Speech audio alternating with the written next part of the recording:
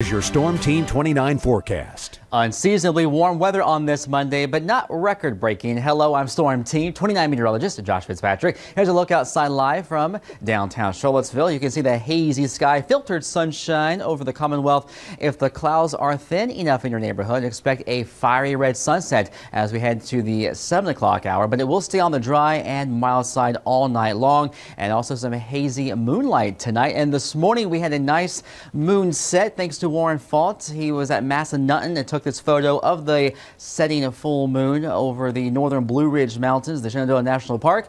And send your photos. Go to NBC29.com. In the community section, go to send us your photos. Click on the add media from your smartphone, and it's very easy to do. If you see it, snap it and send it. We'd love to see what's going on in your neighborhood. Temperatures across the board are very mild. It feels more like May. 74 degrees, Charlottesville. The record highs this time of the year is more like in the 80s. We're not going to get that warm anytime soon.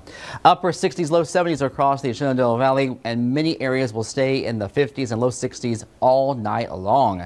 Dry skies on NBC 29's exclusive dual pole triple Doppler radar. A few of those high-level cirrus clouds that we saw on the weather cam, well, here they are on the satellite, very thin, pushing their way from southwest to northeast out ahead of a developing storm system out across the Mississippi Valley and the Missouri River Valley. It's weak. It's not producing widespread severe weather, but it is producing showers across the mighty Mississippi. So that's the next big thing I'm watching from the Weather Center. As we model it out and track it, we'll have clouds on the increase here tonight, but tomorrow morning, going back to work, to school, or to run those errands at 8 in the morning, it will be on the dry side. Lunchtime, a scattered shower possible, but you'll notice there's not a lot of widespread green, and that means very few showers will form. We could use the rain. Our wildfire risk is on the high side, so hold off on any burning outside until after we get some rain, important rainfall. So here we go, 3 p.m. on Wednesday, it's dry. So Wednesday looks to be dry. Very small chance for a shower Wednesday night. And then Thursday is dry. Thursday night into early Friday, here comes a wave of showers,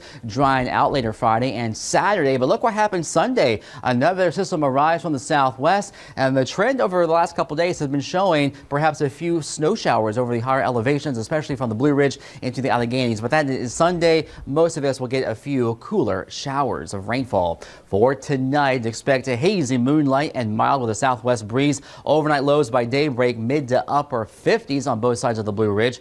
Tuesday's forecast still mild, but most areas just shy of 70. Upper 60s Charlottesville, low 60s for the Shenandoah Valley. Mostly cloudy skies and breezy. Winds could gust up to 25 and 30 miles per hour from the southwest, with a widely scattered shower chance through tomorrow evening on your Michael and Son 70. Dry Wednesday in the 60s, upper 60s on Thursday, mostly cloudy. A shower Thursday night into Friday morning. A high of 70 Friday. Cooler this weekend, mostly dry Saturday, and some chillier rain showers on Sunday into next Monday.